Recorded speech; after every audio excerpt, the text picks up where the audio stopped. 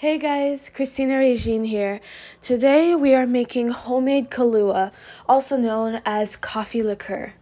It is literally the easiest thing you could possibly make, and it needs only 4 simple ingredients, or 5 if you want to make Kahlua and cream.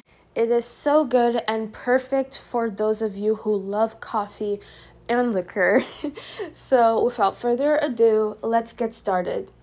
Begin by brewing 1 cup of strong, fresh coffee. You could use instant coffee instead. Just simply combine 2 to 4 tablespoons of instant coffee with 1 cup of water. Add the coffee to a bowl and then add 2 cups of sugar. Whisk and combine until the sugar has completely dissolved in the coffee. If you brewed your coffee fresh out of a pot, then leave the coffee to cool off before continuing on to the rest of the recipe.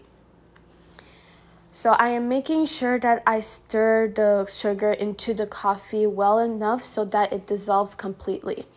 It is going to take a while since we do have 2 cups of sugar with 1 cup of coffee in here. Kahlua is supposed to be thick, syrupy, and sweet, which is why there is so much sugar in here.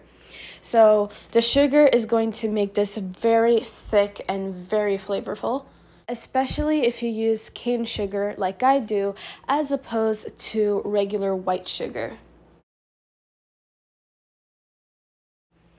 Now let's add 1 cup of dark rum.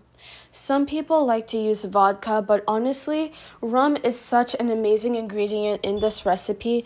Not that I have anything against vodka, but rum just has so much more flavor to it, and that's what makes it so perfect for something like Kahlua or any other alcoholic drink that has coffee in it. So let's also add 1 tablespoon of pure vanilla extract. Alternatively, you could use a vanilla bean instead by scraping out the inside of the vanilla bean and putting it inside the bowl. I believe 1 vanilla bean should give you 1 tablespoon equivalent of vanilla extract. Continue stirring. Now, here's the only hard part about Kahlua, the fact that you have to wait for it. I know, I hate waiting too, but it's definitely worth the wait with Kahlua because as it ages over time, it gets way better and more flavorful.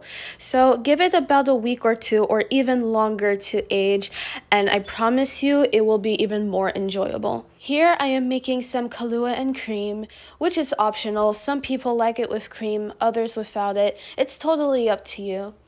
Just pour your Kahlua over the rocks with some cream and stir everything together. And here is a nice and easy Kahlua and cream.